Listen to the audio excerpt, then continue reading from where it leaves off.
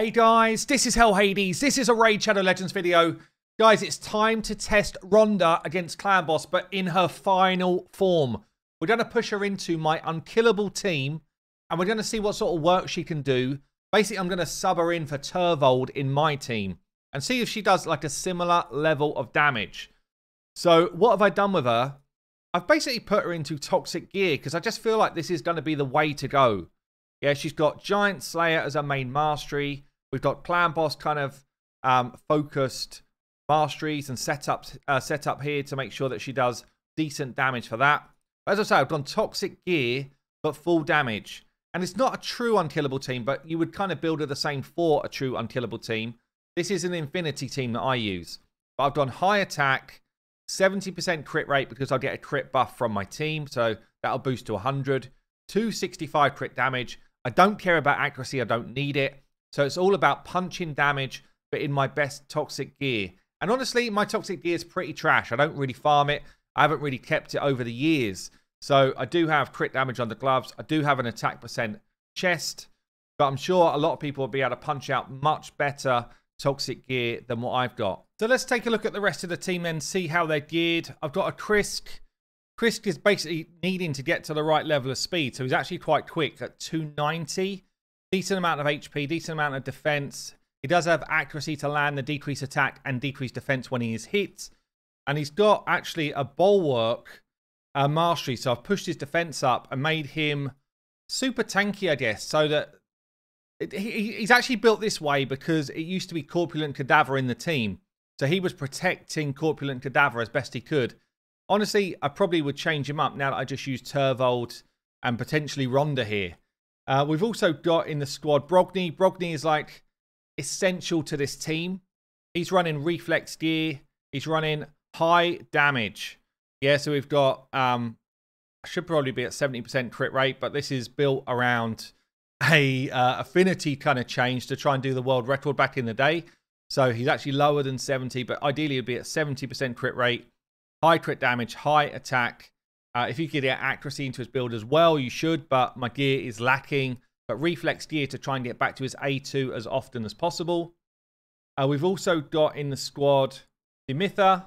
Dimitha, again, is mainly in this team because she protects and gives more buffs to Turvold. So I've kind of changed this team over time, but definitely the preferred option to this is Hellborn Sprite, who's a rare, who gives you a weaken.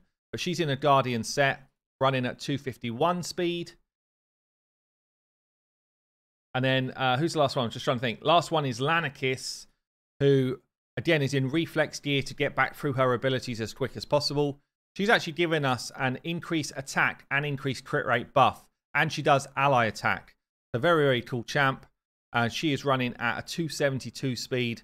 Again, she's built around doing the Spirit Affinity Clan Boss, but she should be at 70% crit rate for the other Clan Boss kind of setups. So I'll show you my normal team, and this can smack Clan Boss. What are we on here? Spirit Affinity. So yeah, my main team can slap Spirit Affinity with Turvold in it for a good like 150 mil damage. Maybe more than that, actually. I haven't seen it for a while, but yeah, this would be the kind of setup. So what we're going to do is we're going to throw Ronda into basically the same setup and see what she does. Okay, I might be making a mistake here putting her as the lead. I just kind of want her attack aura.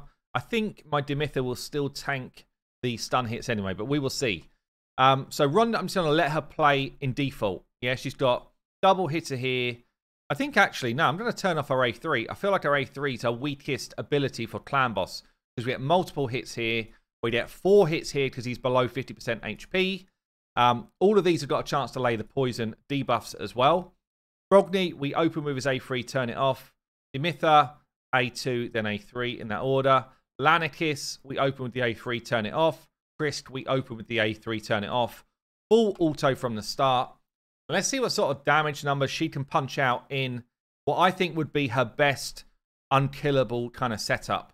So you can see we start to get some poisons out there. That's the main thing she's going to be doing, throwing out the poisons. She's got a 15% chance to join in the fight when someone does an A1. And this is a 2-for-1 team. So basically we're going to get 2 hits for my whole squad for every time the clan boss has a turn. It just means we're getting a lot of extra potential hits from Ronda with that passive. And I mean, let's see what sort of damage she's doing. I guess maybe let her ramp up a little bit, but the quad hit there, it's basically a 160k worth of hits plus the Giant Slayer procs plus the poison debuffs going out there. And it looks like the A2 is hitting for no decreased defense there at that point. So the A2 was hitting for 50k with no drop defense. And I've got no weaken in the team. Definitely could swap Dimitha out in this one for Hellborn Sprite and give myself a weaken. I use Dimitha for the Turvold setup just because it gives me extra additional buffs for when Turvold does his slam. But she is punching out some pretty insane damage, actually. Especially considering we're getting the Toxic out there as well. 45 to 50k per pop, plus the 54k per chance Giant Slayer hits as well. And she is filling up that poison bar very comfortably on her own.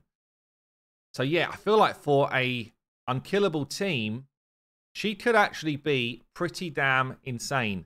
I guess let's let it run through. I'll bring you back in when we got damage numbers and see what she's done compared to like my normal crew. So I guess the first benchmark for me is how quickly can we do 1 key damage?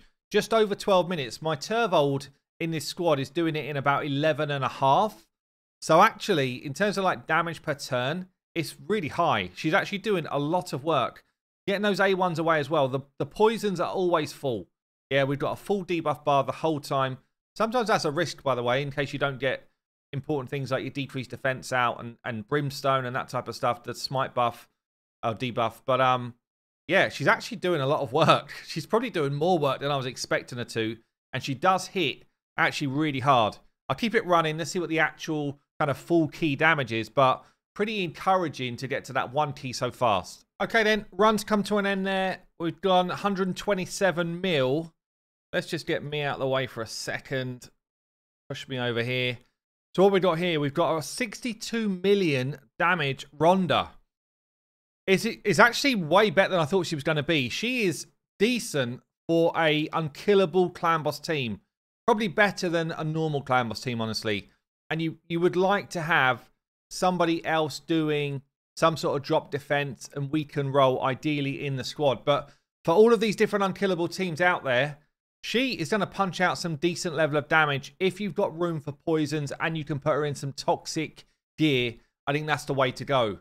So yeah, Ronda coming into Raid Shadow Legends. I think she will do a lot of work in unkillable teams. If you've got a choice of blessings, if you do pick one up, I would definitely take Cruelty on her because I think she will stack that super fast because of the amount of hits that she does. She'll be better than most legendaries at getting out that Cruelty stack to max as soon as possible. But there you go, guys. I've been Hell Hades. I'll see you later.